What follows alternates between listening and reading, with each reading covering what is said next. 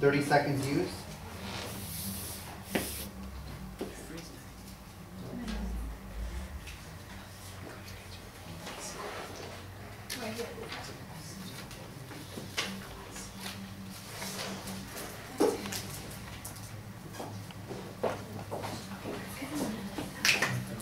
A great man once said, "Mo money, mo problems."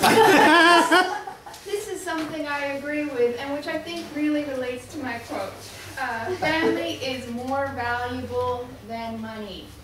The way I interpret that is that having a group around you that can support you and love you and the values that you learn from them are more important than any financial goals. First, I'm going to relate this point to the quotation by telling you about Batman. And second, I'm going to relate it to the quotation by telling you about Buddha. Okay. First of all, Batman. He's really cool, right? You love those movies where Christopher Nolan and Kristen Bale are really awesome, punches guys, has a cool car, owns hotels and stuff. But man, you know, Batman would give up all of that just to have his parents back. You know, they got shot in front of him, and he would just be a regular old rich playboy and never have to deal with any of that angst and like fighting the Joker if he just had his family, and that's really sad. Second of all, I'm going to tell you about Buddha. And Buddha, much like Batman, was born with great wealth and prosperity and happiness. But he was kept shielded from the sadness of the world and the suffering in the world.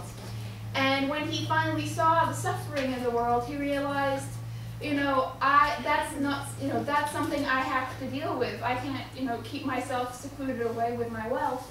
So he gave up all his prosperity and then the whole world and became sort of like his family. And he tried to teach people how to achieve enlightenment and how really wealth just causes you sadness and pain.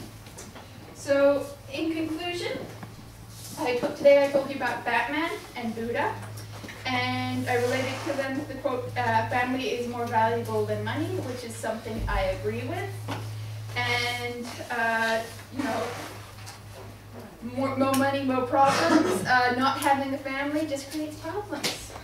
Yeah.